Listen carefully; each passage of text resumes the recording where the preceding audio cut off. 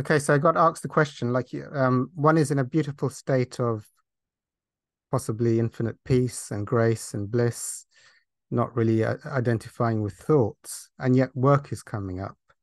So how do you transition from being in a state of oneness, bliss, non-attachment, non-identification with thoughts and stories to what seems to be like I demand what work brings up, probably managers, work colleagues, money stuff, different personalities.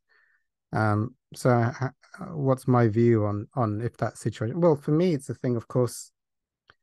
One thing to bear in mind is nothing can take away a state of infinite presence, shall we say, or infinite beingness or isness, except identification with form. So what do I mean by that? Identification with form is like the ego mind has interest in various thoughts to get hooked into and involved with, or hooked into or identify with feelings. Also various projections of what does a boss mean? What does a colleague mean? What does money mean? What does being a worker mean? So those all those meanings can, if they're not yet transcended within the ego, then in a new environment they tend to get identified, and then the experience of the loss of infinite peace or presence or stillness. So how do you deal with that? Well, that's usual.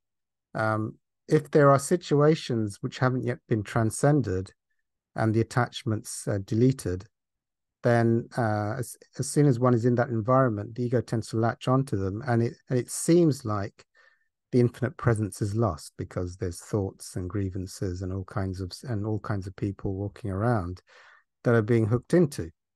So how would I deal with trying to move into a new environment um, without getting hooked into all the stuff and losing the bliss, losing the peace, the presence? And so it's a case of so there's various different tools, but I would just say that, and on a practical level, it just involves before you go in there. I mean, if you've had an interview, that's really, really great to have an idea of the atmosphere of the workplace, some of the your boss, some of the colleagues, and get a feel for all the things you need to transcend. Did the boss seem difficult or nice? Or if you walk into a room and there's no identification with a person, you don't lose the state of infinite presence because they're so boring or meaningless, not worth tracking, that piece isn't blocked. But if there's meaning projected onto them, and there's thoughts and feelings, and there's a backstory of what a manager means, then all of that starts to get identified with. So it has to be cleared. So there's clearing that I would do before work, because you've already probably met some of them or talked to some of them or got an idea of what kind of culture and expectations. So all of that can be cleared before work starts. We can do the Course in Miracles, like, um, I mean, it just depends what are your thoughts, but it could be I cancel my belief in needing money for survival. I'm an infinite being subject only to what I hold in my mind. I cancel my belief I can't survive if I get fired. Those would be some of my ones. I'm an infinite being subject only to what I cancel my belief that my employer and work situation is the source of my survival. I'm an infinite being. Like if I walked into an environment where I had no expectations, outcomes, or wants, then it can't stop the infinite. It's only the ego baggage that gets flared up and hooked into that creates the story that the loss of bliss is experienced, because it's all coming. So you're just clearing. So what are the clear? So I talked about the canceling of beliefs. There's other course lessons you can apply that we'll be using. I'll do them on all of them. Like if you know the names of the managers, your colleagues, start canceling. Pray, ask for a miracle to see it differently, or pray to see, or just surrender them into God's infinite light and love, whatever it is. So just start and you keep doing that until it feels like there's no more ego story left. And that will go a long way when you go into work for clearing any heavy identifications. Now, at work, of course, you probably won't clear them all before work starts, but you can use the observer as well. You just go, okay, I'm feeling anxious, work starting in 3 days. Well, who's witnessing the anxiousness? And what is the I? And what's witnessing the I that I am that is anxious? Okay. And then you go into the infinite, and then you might get hooked back into the story and then go back into the infinite and observe. Is the observer of thoughts and fear and projections of the future, is the observer does the observer is the observer of fear fearful? Is the observer of anxiousness anxious? Is the observer of all thoughts, is that limited by thoughts that are passing by? Is the observer vulnerable, or is the observer free from all that stuff? And if it's not free, then what's observing the observer? Does that observer get hooked into any stuff? Does any stuff exist in that place? So you use the different methods, or if you're in a 12-step program, you can do step 10s and share with your sponsor. I'm afraid of this, I'm resentful about this, and whatnot.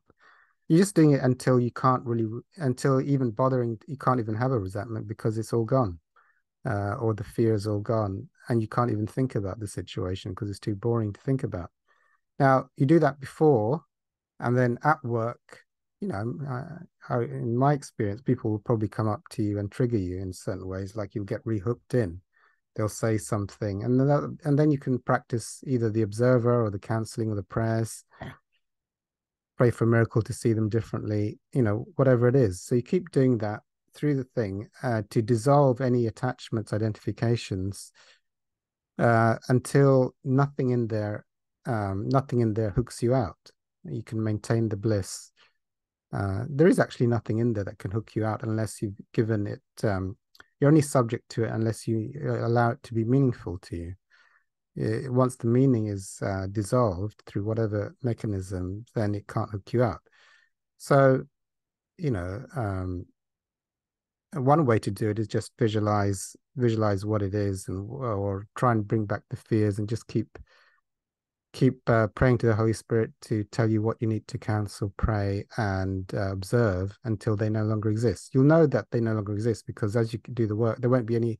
You can't remember the problem. You go, work, and what's work? I mean, I forgot about work for a few days. I couldn't even think about it.